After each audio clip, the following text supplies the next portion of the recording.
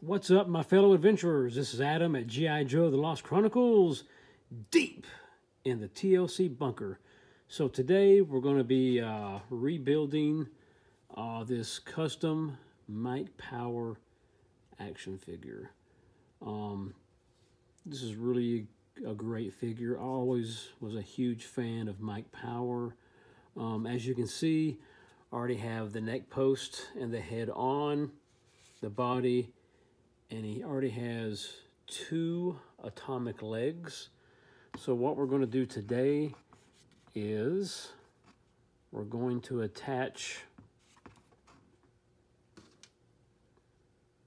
his atomic arm and his regular arm. So I'm sure all you guys are familiar with restringing. I've got an old elastic band that still has a lot of life in it, so I'm going to use this. So what we're going to do is I've already hooked one end of the elastic band around the pin in the shoulder.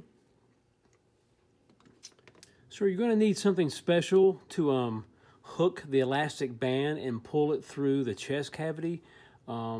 This is just something I made out of a wire clothes hanger. It works great. You just want to put a little hook at the end. And what you want to do is I'll just insert this through the chest cavity until it comes out. I'm going to hook one end of the elastic band.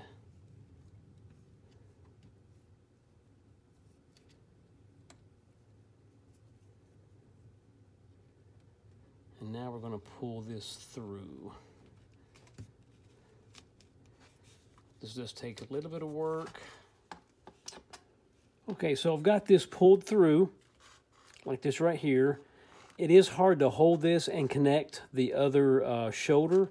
So what I like to do is take a wooden dowel. Okay, so I've got the elastic band pulled through.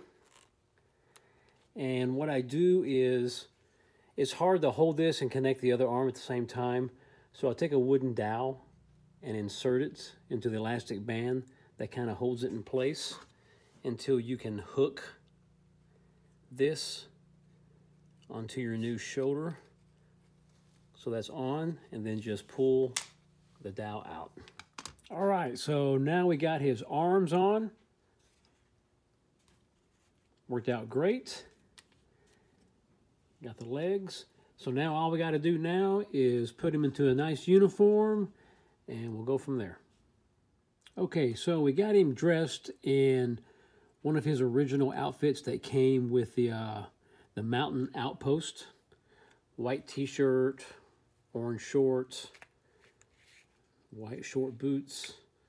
So yeah, this completes this Mike Power Atomic Man. He's now complete. He's ready for some adventures. Definitely going to use him and some upcoming Mike Power adventure photo stories. I'm looking forward to doing those.